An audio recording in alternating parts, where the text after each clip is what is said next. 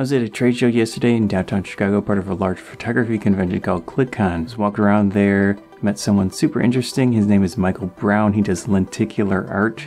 The type of art that is 3D when you move it, or it gets different pictures that shift when you move it. And I just wanted to feature this in one specific video. I did talk to him a little bit. You can check that out.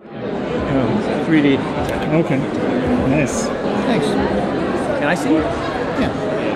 So why 4 cameras? I don't want to say 3D, but that's with 4 cameras. I'll show you. I gotta see this. So that was done with this? Some of them. This is an instantaneous capture. Most of these have been done with either Sony or Canons on a rail. Okay. I use a 96 pictures. Oh man, this throws me back. Did you come up with this setup on just on your own, or did you see different sources? I've been doing stuff for like 10 years. Just my newest rig, because the Sony's now. Oh yeah. I used to have multiple Canons. So that's actually before and after makeup. Oh, that's like a little different style. Wow. And same with this woman. She like appears and disappears. That is cool. How hard is that to do? Well, is there like a specific place that only does this type of printing? Or? Well, I print it myself. Oh wow.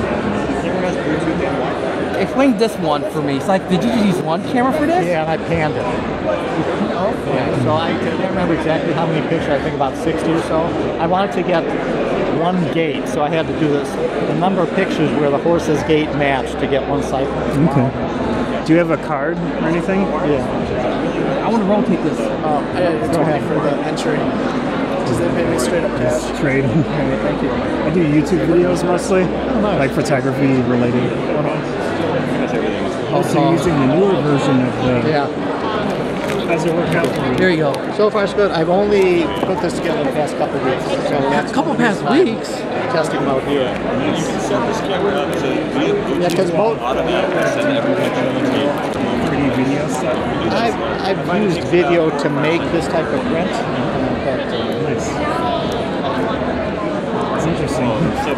So the idea here is to be able to capture a 3D picture instantaneously. In the past, I've had the camera on a rail, and I've slid it, taking all the individual perspectives. Okay. But of course, you have to be in the studio, so someone's stationary. If you're outside and the hair is blowing and the trees are blowing. I have all of his information in the description, his website, different shows that he's going to are on his website if you want to check it out in person. I do suggest trying that because it is really interesting to see. Hope you enjoyed this video. Again, thanks to Michael Brown for letting me check out his crazy 4-camera setup. I'm Scott from Photography Bonsai. Thanks.